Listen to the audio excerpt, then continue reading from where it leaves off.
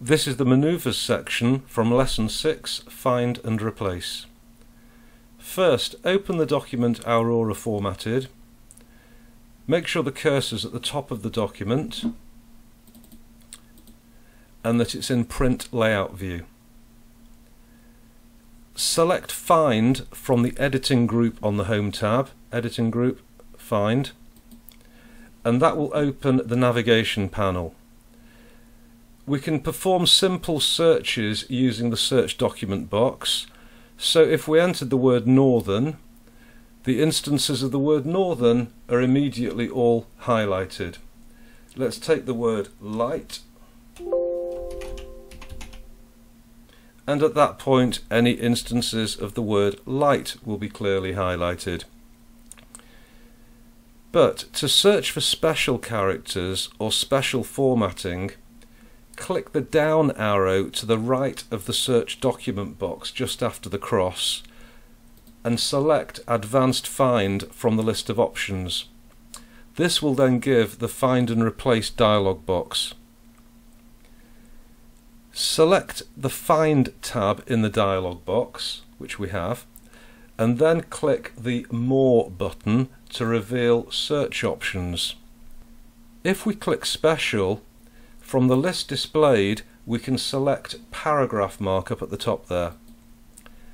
Now what you should notice at that stage is the up arrow, then P, which appears in the Find What box.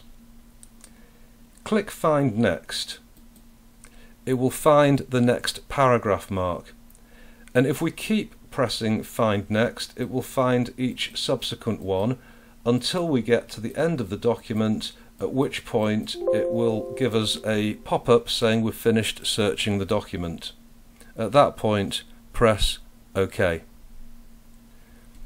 So now we've searched for paragraph marks, let's look for any manual page breaks. So click the Special button again, and this time find Manual Page Break. As before, you'll see it changes to up arrow and an M to signify a manual page break. At that point press Find Next. It'll find the first of them, which is actually just behind this window, it's the end of the page, and press Find Next again and it's got to the end of the document because there were only 2 pages anyway. When you've finished this, delete the up arrow M in the Find What box. If we wish to find a paragraph that's been justified, click the Format button, then select Paragraph, and from Alignment select Justified. Click OK. Let's move this out of the way. Find Next, and it finds the first of the paragraphs that has been justified.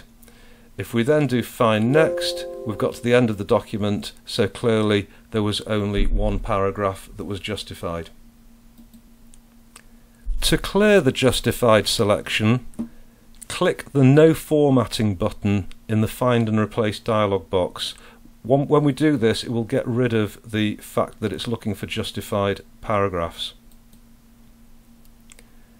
Now, let's search for text of a particular colour. Now just before I do this, let's press Ctrl and reduce the size of this, because what we're going to be doing is looking for some red text. So now at least you can see it on the screen. So what we do is select Format, Font, and if we want to find the red text in the document, click the drop-down list for font colour and choose red from the standard colours, then click OK. Find Next, it selects the red text. Find Next again, and we find there isn't any more red text. We've finished searching the document. So now let's see how to replace all red text with blue text. Click the Replace tab. We've already got the Find What as font colour red. What we want to do now is to go into the Replace With section, and now, as before, format font, and this time the colour we want to change it to blue. So we've got the searching for red font and replacing it with blue font. Find next. It's found it. Replace it. It's replaced it. As you can see, the red text is now blue. As before, to remove the search criteria, place the cursor in the Find What box and click the No Formatting button, and then do the same with the Replace With box. Again, press the No Formatting button. So the selections for formatting are now completely disregarded. Special characters and editing marks can also be replaced using the Find and Replace feature. So this time what we're going to do is replace any manual page breaks with paragraph marks. Now, just so we can see, I'm going to make this a little bit smaller again. Okay, we can see that we have the first page, and then there's a page break which takes it through to the second page. What we're going to be doing is replacing the page break with a paragraph break, so as a result this text will appear further up towards the bottom of this page.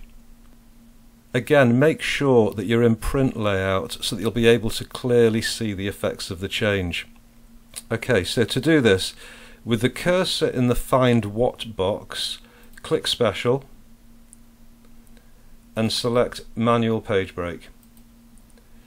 In the Replace With, Special, Paragraph Mark. Find Next. So as you can see, it's taken away the page break and replaced it with a paragraph.